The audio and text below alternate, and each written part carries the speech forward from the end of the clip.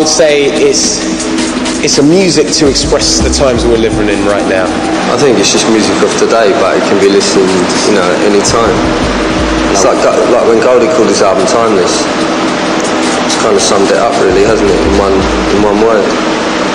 Any time, doesn't matter. I mean, we still listen to 70s music now.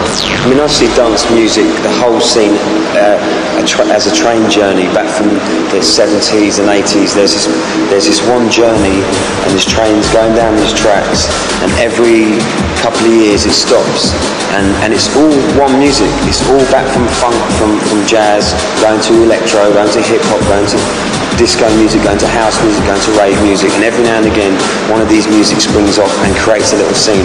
And some of them grow massive and others stay small and have their small followers. So of course drum and bass is at the front of that train at the moment.